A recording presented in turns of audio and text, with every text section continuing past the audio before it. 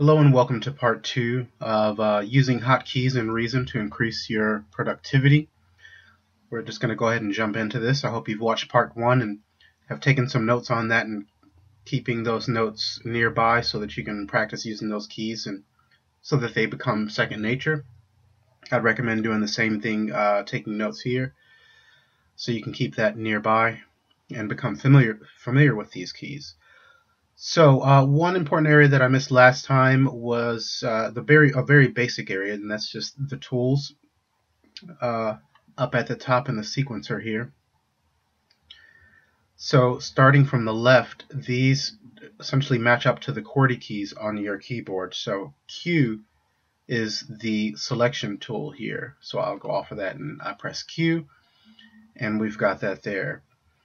Another thing to note is that if you have the selection tool selected and you're in the sequencer and you press Alt, you then have the pencil tool. This is by holding down Alt. Okay. W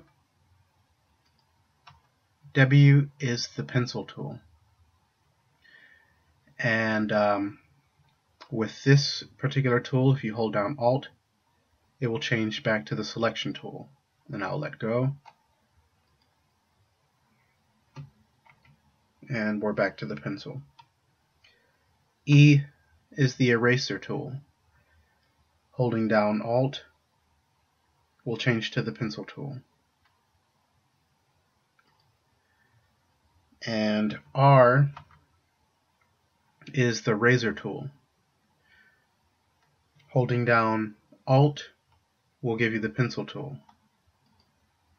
And one thing I'd like to mention about the razor tool, one little trick that could help you out in the future is if you'd like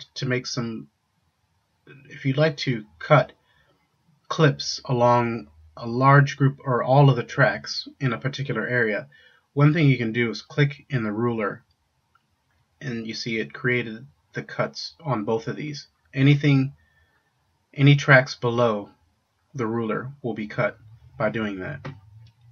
And I'll Control Z to undo that and move on. T is the mute tool, and this is just, you simply click on a clip and mute it, click again to unmute it. If you hold down Alt, you have the razor tool. And if you're going to use the razor tool, you can click on an individual clip, like so. Control Z. And next we have the magnifying tool, which is Y, and that will zoom. If you hold down Control, it will zoom out.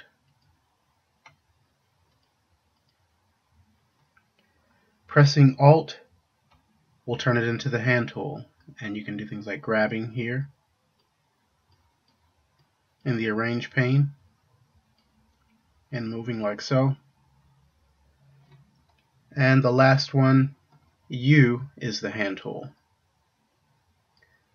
Holding down Alt with the hand tool will give you the magnifying tool, which we just covered. So next we're going to move to the rack, and I'm going to get my selection tool back by hitting Q, and F6 brings up the rack. So, and actually I'm going to hit F6 and F7 together so that I can get a split view here,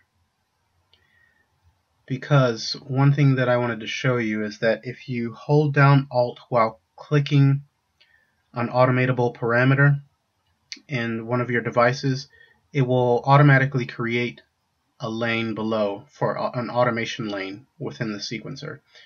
I hope that it will put it up top here.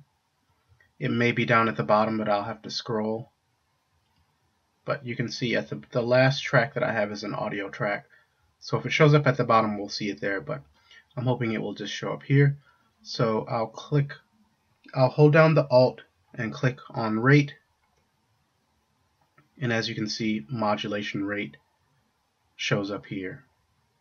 I'll maximize the mixer so that you can see the mouse from here now has the modulator B rate, and that's by clicking the Alt or holding down Alt while clicking on a parameter within any instrument, or even the mixer, certain mixer parameters as well. And I'll just close that out. And next, on the numeric keypad, the plus key, my tempo currently is set to 95. The plus key on the numeric keypad will raise that up. The minus key will then lower it. If you have a lot of clips and you'd like to edit them in some way, Control A will select, well, it just selected all of the tracks here. So, but if you would like to, I think maybe by, and this has happened to me before, and I'm not quite sure what the deal is or how I correct it, but all of these tracks are now selected when I hit Control A. But I hit Control A there, and now I've got the clips. That's what I was originally trying to show. Now I'll just click in an empty area in the range pane to deselect those, but Control A will select all of the clips here. But I've still got all of these lanes, all of these tracks rather, selected. But I guess I'm just not going to worry about that now. I'll have to look more into that.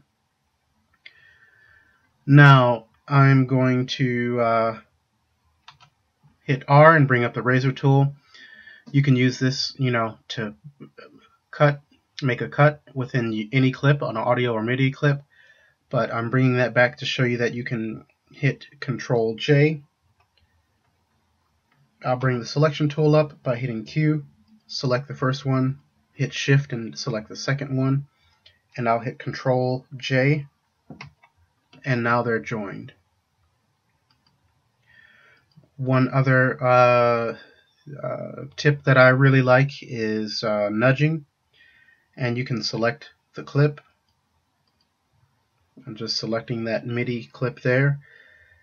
You can hold Control down and use the left or right arrow keys on your keyboard to then move it by these whatever you have your snap set up for. It's now for bar, so you can see I hold Control, right arrow, and it moves by bar. If you Control Shift and use the right arrow or left, it's going to move by beat. Okay. Now let's move to the mixer, and within the mixer, this channel here is currently highlighted. You can tell by the blue border.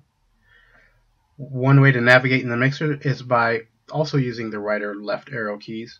I'm going to right arrow key, and you can see that the selection then moves like so. One other thing you can do is press the home key, and that will go all the way to the left. You can press the N key, that will go all the way to the right. And looking at the EQ here, if you turn the EQ on within the Spectrum EQ and raise the gain on this EQ point, you can hold down Alt and adjust the Q like so. And Control clicking will then bring that down to 0. Okay, and so I think we'll leave it there. Hope you made some notes on these. Thanks for watching, and take care.